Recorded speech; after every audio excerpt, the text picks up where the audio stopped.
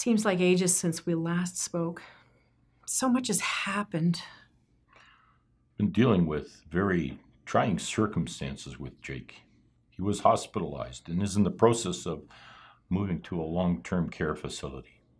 He accidentally overdosed and it shut down his major organs. I thought he was going to die. He's recovered to some extent.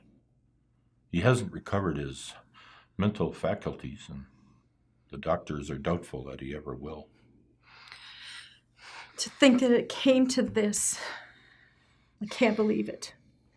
Looks like Jake will need to be cared for in a facility for the rest of his life.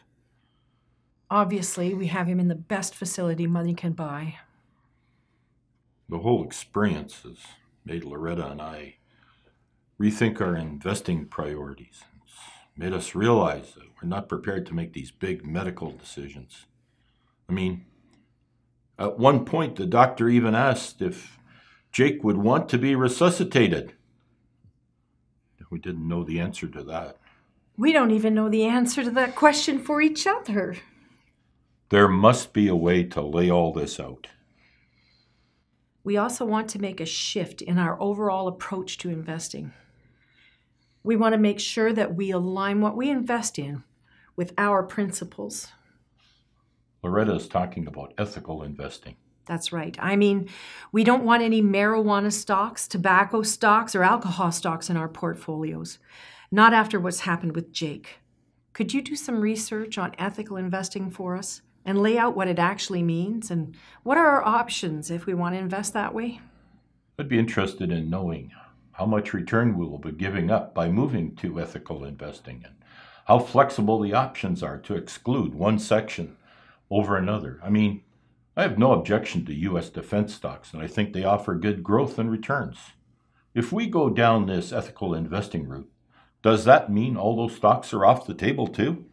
I guess it's a slippery slope. What about soft drinks or candy companies? Must get confusing.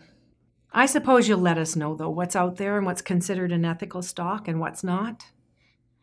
I also think you've had enough time to get to know us and our investment objective. It's time that you laid out our entire financial plan, soup to nuts, as they say. Yes. It'd be good to see it all in one place. When you're faced with something like this, you want to make sure that everything is all sorted out. We're going to be fine. Just takes time to adjust. I know, Stephen. It's just been so hard for so long. And for it to come to this... No point in rehashing the past. We need to move forward. I know. It's just hard. We've been fortunate in many ways, but as Loretta says, it's also been hard for us. We'll leave you to your work. We look forward to seeing our plan laid out for next time. Bye.